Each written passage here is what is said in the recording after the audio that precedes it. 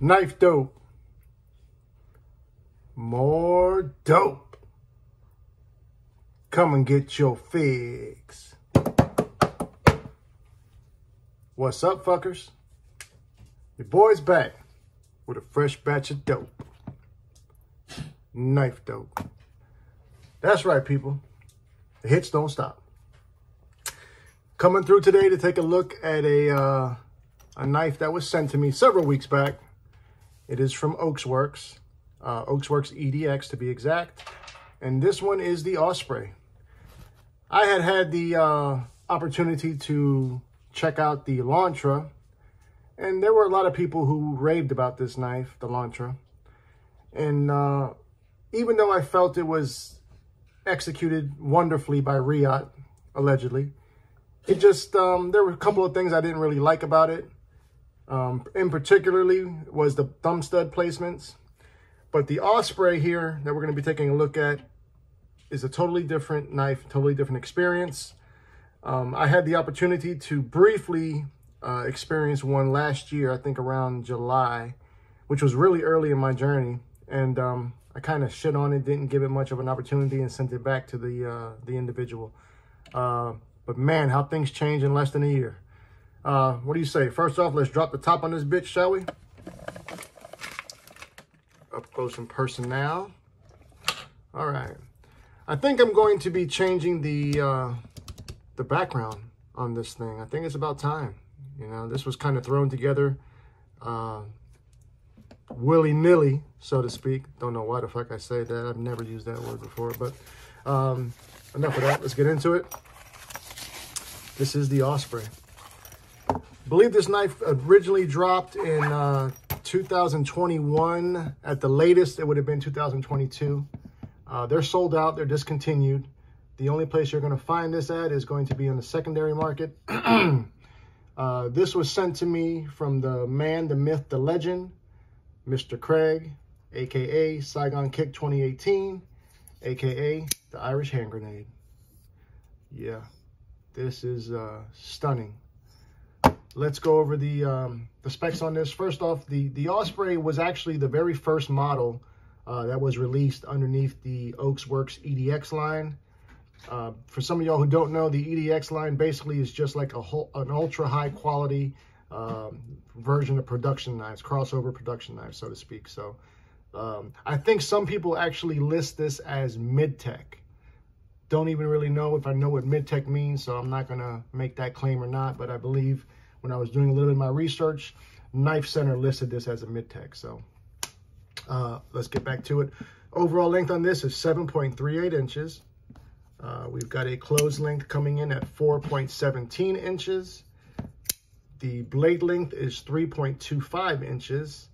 And we've got a nice blade stock coming in at 462 thousandths. So nice and slicey. I wonder if they measured that here at the tip. There is a swedge there at the tip. This is a drop point configuration deployed via your flipper apparatus here on the back. This is what I like to classify as a minimalist flipper tab. And I love them. Even though it is minimal, it still shows itself when the knife is deployed, but it really doesn't get in your way. Pardon me. The blade itself has got a two-tone satin finish. I don't know if the camera's doing it justice for you guys or not, but it's beautiful. Belt satin finish. Gorgeous hollow grind, you know. So it's going to be a great slicer. You can also deploy, there's a baby fuller there. And I believe, yeah, you can do it. It takes a little bit of work. You got to want to fucking do it. And you got to kind of jam the fat of your finger. I'm noticing that if I go low right there, let's see if I can, yeah, I can do it with the thumb a little bit easier. But there is, there are a couple different versions with some different inlays that were available when the knife dropped. But it is a bolster lock, titanium bolster lock with this seamlessly executed carbon fiber inlay. And when I say seamless, I mean literally it feels like one piece of material. Gorgeous, gorgeous. We've got T8 hardware all the way around, recessed screws. Even your pocket clip has got a T8. Titanium pocket clip that is ambidextrous, tip-up carry. So they have this Nice intricate milling here on both sides of the pivot by the bolsters. I'm assuming that's for when your knife is deployed, you want to grip up. It gives you a nice ergonomic feel to that. Also have the nice milling on the titanium backspacer as well. And of course, lanyard hole for the weirdos. Now the knife itself is riding on cage ceramic bearings, and they also have a ceramic detent ball. The weight on this is coming in at 3.10 ounces. So this is like the sweet spot for me. The specs on this knife, under 7.5, under 4 ounces, money all day. Let's throw up some other knives for some size comparison to give you guys a better visual idea of what we're working with. First up is going to be probably one of my favorite acquisitions of 2023 for me personally, and that is the Alliance Designs Kraken. The Osprey to me is I guess we would call that a gentleman's knife, and I would venture to say the same with the Kraken, even though it's got an aggressive blade shape and whatnot. To me, it's just very classy looking. So you can see here that the Osprey is just a bit shorter than the Christensen Knife Works designed Kraken. Next up, a recent acquisition that has really grown on me, and that is a budget knife for some people. That is the Civivi Cubit. So the Osprey is bigger than the Cubit, a little bit smaller than the Kraken. Yeah, I wasn't too big on the Cubit when I first got it in hand, but after several days, I carried it a couple days. It's great. Really, really impressed with that. You know, under 60 bucks with the KnifeDope discount code on White Mountain. Next up, another recent acquisition, which has got to be, I think this is possibly my favorite budget purchase of 2023. There have been several, and that is the Echo Knife Center exclusive.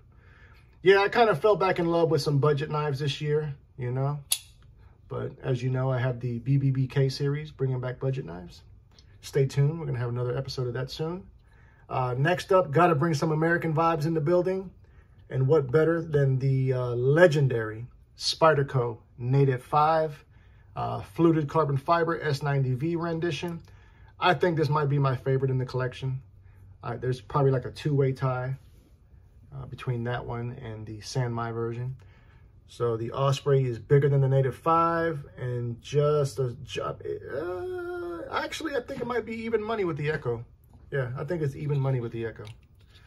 All right, let's do two more. God damn it, two more. Next up, another recent acquisition and another possible finalist for favorite knives purchased by me in 2023. That is the WE Hyphen.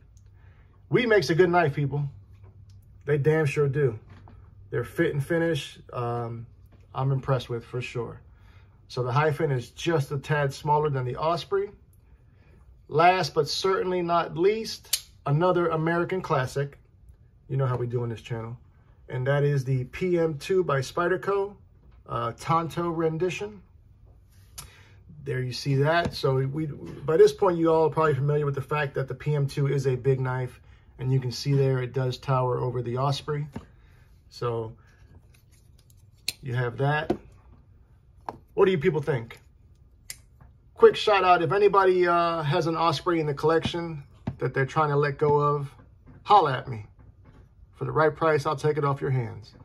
I am currently attempting to pry this from Mr. Craig's hands, but I don't believe I'll be successful in that. I do think he considers this one of his untouchables, and I can understand why. It's a beautiful knife. Oh, how could I forget? There's also that nice little finger choil up there allowing you to choke up and get that full purchase, no refund. Full purchase, no refund. That's right. Very important. Do not want no goddamn refund on my full purchase. What do you fuckers think? Are you digging the Osprey? Do you have it in your collection? Let me know in the comments, goddammit. I want to hear all about it. Until the next time, cut something, cut someone. Just don't cut yourself. Stay dangerous, fuckers.